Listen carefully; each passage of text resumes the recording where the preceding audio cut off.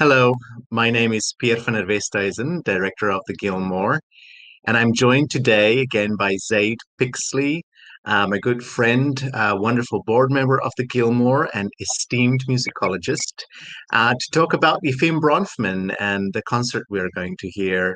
Zaide, welcome. I'm so glad to see you again. I'm glad to be here, Pierre. It's going to be a wonderful program. I'm so happy to be part of the Gilmore. So, Good. could you tell us a little bit about what Bronfman is going to be playing? Absolutely. Well, he is presenting two of Beethoven's sonatas, an early one, the Opus 10, number 3, and also Opus 57, otherwise known as Appassionata. And these two works couldn't be more different. I think of it as an opera with two different acts, but the same character evolving in that opera. And then we have the Debussy, the Suite Bergamasque, which in my mind acts as sort of an intermission, something completely different. And I just love how Bronfman conceived of that program and put it together. Um, but as we're talking, I'd like to ask you, speaking of Opus 10, number 3, early Beethoven Sonata, can you tell us about Beethoven and the time in this when this was composed? This was a great time for Beethoven. It was 1798, been living in Vienna since 1792. Things were going really, really well. His music was selling well. He had many, many opportunities to play in concerts and piano concertos, and he was a really wonderful pianist. And to support him, many of the patrons, the nobles and aristocrats in Vienna, gave him stipends so that he could work and compose. And they often had private concerts starring Beethoven and their other house musicians in their stately homes, invited their friends, and they were very sophisticated audience. They were very receptive to new music and to Beethoven's music, so he was able to write what he wanted to write and to experiment. And we can really see that as his sonatas go along. This particular sonata, Opus 10, number 3, is dedicated to one of his patrons, a countess, Anna Margareta von Braun, and she and her husband were very big supporters of Beethoven. So this is his present to her. So I'm Very wondering, well. Pierre, it's such a great piece of music and such a good program. Thank you for putting it together. Can you tell us a little bit about this Opus 10, number 3? Yes. I mean, this is a wonderful, bubbly, bright, joyful piece of music. And you can tell that he was very clearly influenced by his two teachers, Haydn and Mozart. The first and the last movements, particularly, are what we consider motivic, monothematic, meaning one theme, and he takes tiny little blocks of that theme and you hear it in different variations all over the place. So in that regard, it's very Haydnesque. There's humor all over the place. Haydn was known for his humor. It's very extroverted, and it's kind of a joyful D major. And then you have the second movement, which is D minor, and it's probably the most tragic piece written to date at that point. Um, and very Mozartian. It harkens back to his D minor fantasy. I think of the opera Don Giovanni, and also his D minor concerto, which Beethoven would have played. It also has four movements, which a lot of the classical sonatas and the symphonies actually had four movements. So he builds from there, takes from there, and adds the minuet movement, the dance movement. Later on, these movements become really fast. They become scherzos that's really not danceable, but you can see them prevalent in these early works. Um, so the Appassionata is then on the other end of the spectrum. It was composed 7 years later. And I'm curious if you can explain to us a little bit what happened in Beethoven's life in the interim. Well, what you're saying about the slow movement of Opus 10 and the sadness and tragedy is kind of prefigures what is happening. Because already at that time in 1797 and 98, Beethoven was having trouble hearing and had ringing and buzzing in his ears, which got progressively worse. So he went to a number of doctors who tried various ineffectual treatments. And then 5 years later in 1802, Beethoven realized, and the doctors told him that this was a permanent progressive condition. And in the meantime, he had stopped going out, even though he had been a real social musician, because he said, I find it impossible to say to someone, I can't hear you. And Yeah. we know about this, about how Beethoven felt, because he wrote about it in letters to friends and also in a very important document that he left in a secret drawer to be opened after his death called the Heiligenstadt Testament, which he wrote really to all of us, but ostensibly to his brothers. He said, my hearing, of all the things I possess, my hearing is the most precious to me. And it was so devastating to him that he considered suicide. Mm. But he wrote, I have still so much to say, I have so much to do that I will try over this and I will devote my life to my art. And that's what he did, writing one wonderful piece after another. So the chronology here, 1797, the deafness begins, 1802, the Heiligenstadt Testament, and this is 1804, the Appassionata Sonata. So Pierre, can you tell us about how this sonata expresses what is happening to him? Yeah, I mean it's kind of amazing. We, that's a familiar story to most of us now who know Beethoven, the fact that he uh, became deaf. But I still try to imagine myself as a working musician and composer in his shoes. So it's really hard and it can be risky to, read a composer's life into his art. If you think of Mozart, he experienced plenty of tragedy and heartache, but you wouldn't necessarily tell it in his music. But with Beethoven, there's pre-diagnosis and post-diagnosis, and you definitely can see in the sonatas, the Opus 10 number 3 and the Opus 57, the Appassionata, two completely different people. Um, this it's in a way these sonatas are a microcosm of Beethoven's life.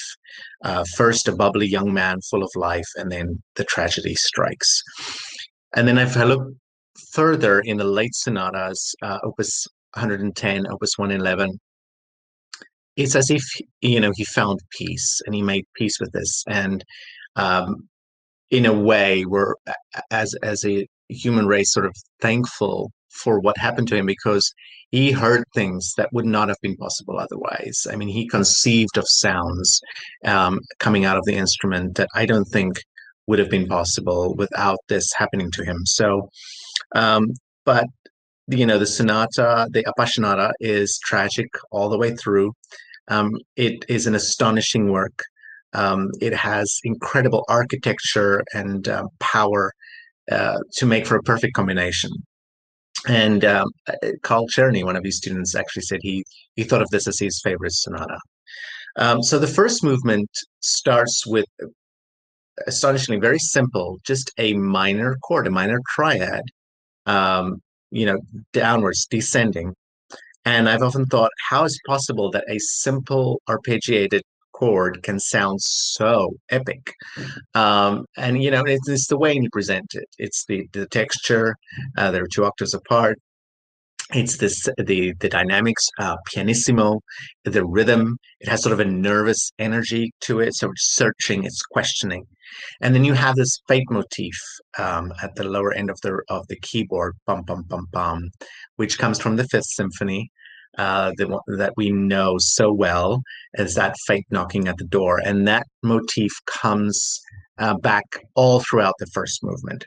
There's a huge range of dynamics. He uses the full range of the piano, the extreme registers, and it's interesting to also just note that I think the way that Beethoven pushed the boundaries of the piano really inspired piano builders around that time also to expand the piano, expand the range and what the piano is possible of doing. And we see this all throughout music history where how composers conceive of sound also influences the instruments that are built around that. And then this slow movement, it's kind of short and it provides some respite, some rest, some peace, but it's not joyful. It's sort of like I think of it as you're taking a breath in between sobs almost. And it doesn't end, it sort of ends up in the air and immediately follows into the last movement. Um, and the last movement is just this cascade, this waves of sound. It just keeps coming. It's relentless. You're almost out of breath just listening to it. And he wrote in big letters, the second part must be repeated in his manuscript. And you're thinking, I think as a pianist, you're thinking, you've got to be kidding me. And then just when you think that the pianist can't give any more, he asks, now go faster, accelerate and go prestissimo. So it really is a monument uh, effort and just extremely exciting to see. So then we contrast these two works with the suite Bergamasque by Debussy, which is, again, just from a completely different world. And I'd love to know from a musicologist standpoint, your thoughts on the Debussy and the suite Bergamasque. Yes, it is a completely different world, and it's such an interesting program that Bronfman has put together to juxtapose this work with the two Beethoven sonatas. Beethoven, as you're saying, was such a masterful architect with so much power, such a brilliant composer, so ingenious that composers after him, and he died in 1827, were kind of didn't know really what to do. Should they keep trying to do that and do it better? Should they do something else? And Debussy was clearly in the I'm doing something else frame of mind. And he was French. This piece, Suite Bergamasque, is written in Paris in 1890 to 91. It's an illustrious musical tradition, and as we know, a painting tradition. So if you think of Monet's haystacks, those paintings of haystacks, but at different times of year, different times of day, and so you see the same thing, but in different guises. That's exactly what Debussy said he was about. He said, my music is research into the many sounds that I can get from a single note. So he makes very clear that connection. He was also tremendously interested in poetry, and the symbolist poets were writing at that time. One called Paul Verlaine had written a suite Bergamasque in Fête Galante, his collection of dances and piano pieces. The very first one in that set is named Clair de Lune.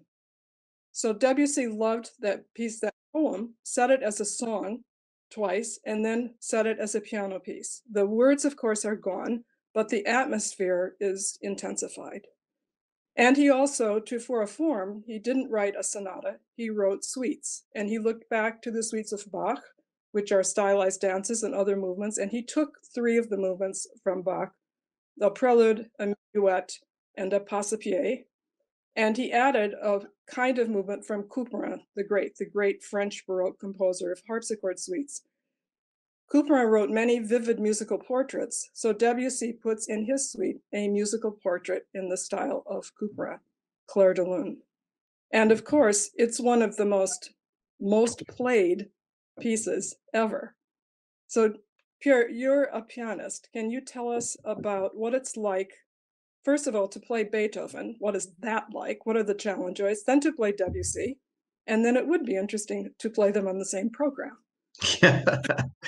um, this, yeah, what a program. So, with Beethoven, not only does it require great polish, great accuracy, uh, great virtuosity, and you have to have complete control over articulation and sound control, and on top of that, then it demands so much more. It has an emotional component.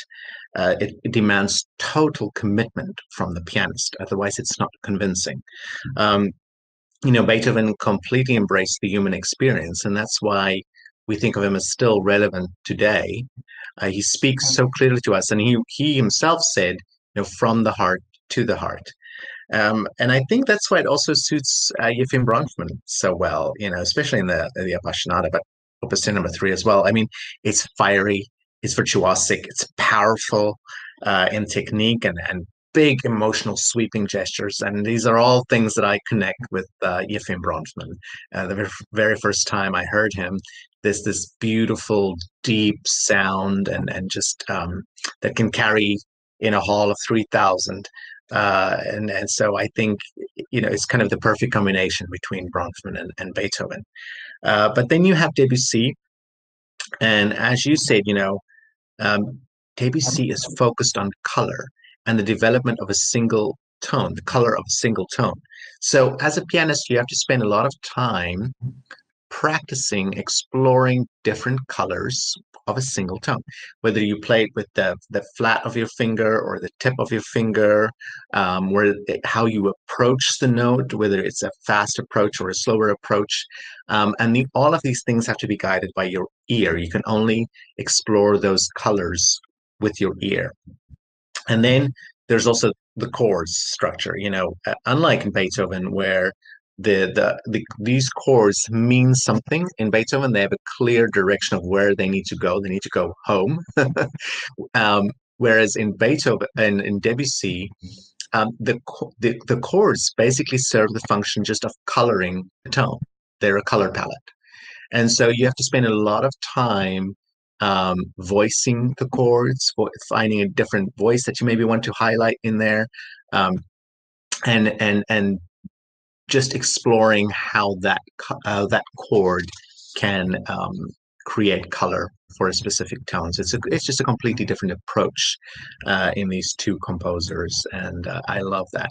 And then I'm so happy that Claire de Lune is part of this Suite Bergamasque. We've talked about it a bit now, but it's one of those pieces, probably the most famous piece written for piano, and I've sat on so many competition juries and heard piano exams of many young pianists who think that this is quite easy and that they can play this. But hearing a master like Yefim Bronfman play this, all of a sudden a whole world opens, because often the young pianist can be too emotional when they play this.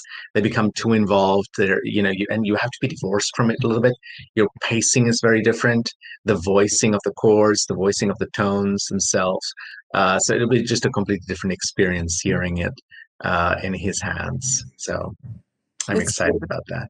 It's going to be wonderful. So can you tell us again when he will be playing and how we can hear him play, and also what else the virtual Gilmore has in store for us? Yes, so he is playing from Steinway Hall, New York City, where he is playing from, and this will be streaming on December 6th at 2 p.m. So we hope you all can tune in. You go to thegilmore.org for ticket information. It's a pay what you can basis. So we hope you all can join us and support us in that. And then coming up, we have a few more Beethoven sonatas. In March, we have a rising star, Evren Ozel, with Beethoven's Opus 109. And then in May, Avery Gagliano with Opus 27, number 1, I believe. And then we also have Angela Hewitt coming up with an all Bach program. So we hope to see everybody there. And Zaide, thank you so much for joining us today. As always, I love chatting with you, and here's to many more. Yes. Thank you so much, Pierre.